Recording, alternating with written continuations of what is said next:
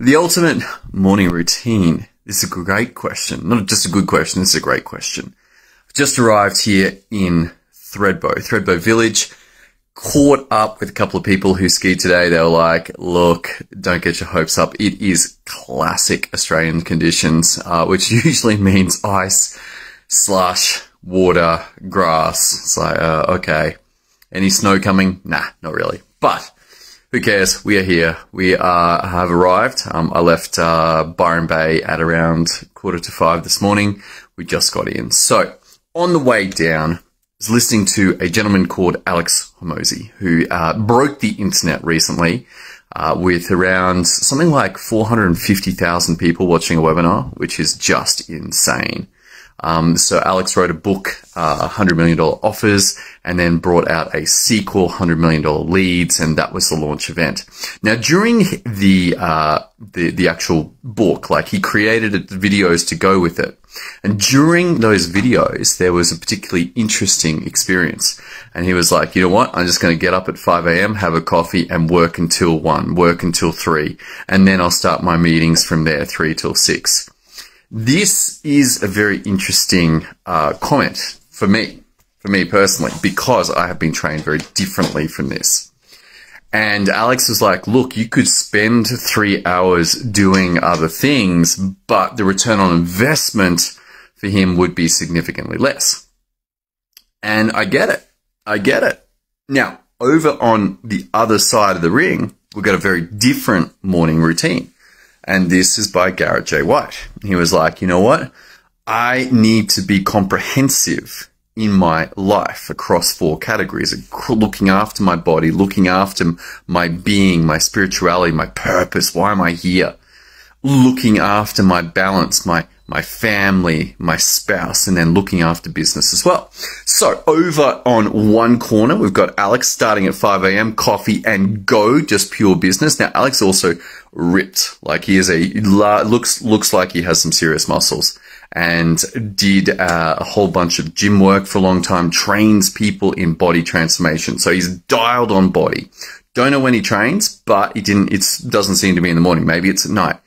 But body handled, business clearly handled. Like he said, he just went through the $100 million mark in net worth or whatever. There was no parade. There was no sirens. There was no letter. Nothing happened. Which I thought was pretty funny. It's like, oh, okay, yeah, cool. You don't get a parade. But nonetheless, $100 million in net worth. He clearly knows what he is doing in the business realm. Married, no kids. No kids. And no mention on spirituality. No mention on being. Over on the other corner, we've got Garrett. He's like, you know what? You've got to be comprehensive across all 4. Once you throw into the mix kids, all of you doctors with kids will know just how challenging that is. Suddenly the game becomes a whole lot more exciting with children to look after, not blowing it up. And while Alex can probably pull it off now with so many resources, just the ability to pull in nannies and pull in help and pull in lots of, like it's just going to make the game a whole lot easier. But if you're starting from scratch, and you've got kids and a partner, then suddenly the demands become significantly more. And that's where Garrett was like, you know what? In the morning, I want to handle my body. I want to handle my spirituality. I want to handle my balance, and I want to handle my business. And us as doctors, to me, like I got into this game because I had kids. And I was very strong in the being category. Like spirituality has been a very strong point of mine for a long time. At least 2005 was my first, oh, hang on, there's clearly something going on in the spiritual realm. Before that, I called it the zone or the flow. Very fascinated how to get into that place. And then spirituality opened up into that. So when Garrett's like, hey, you got to handle your being, you've got to handle your body. And at the time, I'd let my body slip. I'd let it slip. And I was 41, 46 now. And what I don't get to see is what I would be like at this point. Probably a little bit more obese. Probably carrying a spare tire. Now, I do have some fat around me. Like, there's no doubt about it. I am not in elite shape. But what would have happened?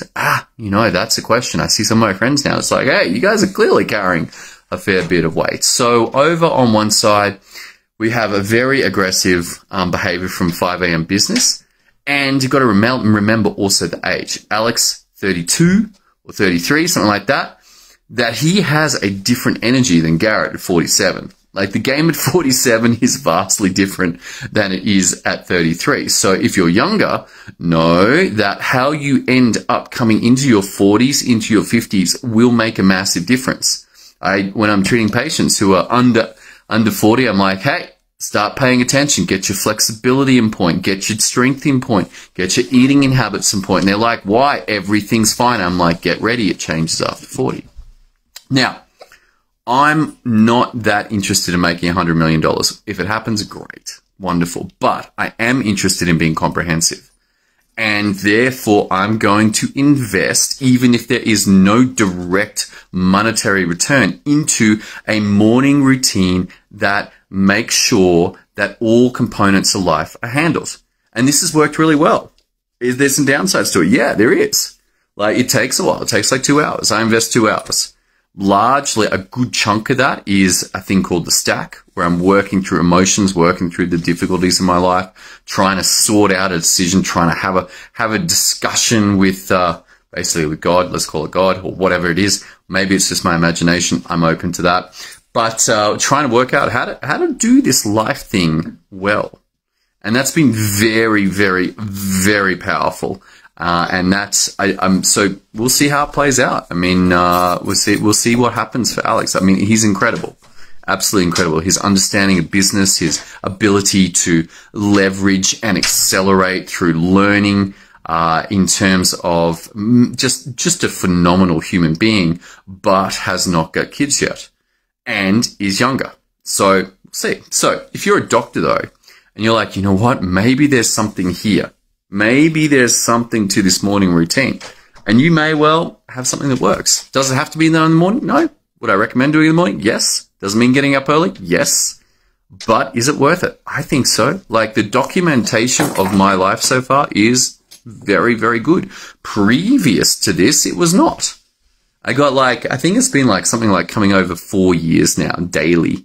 I missed one day where I didn't complete it in time, and we jumped over the date line and the software messed it up. But other than that, I've been doing the documentation of my life for like 4 years. And this is helpful. This is helpful for me. This is helpful for my kids. This is helpful for looking back to go, oh, that's right. That's where I was. Because wherever you are right now is where you are. And it's going to feel like you've always been here. And the downside of that is forgetting how far you have come.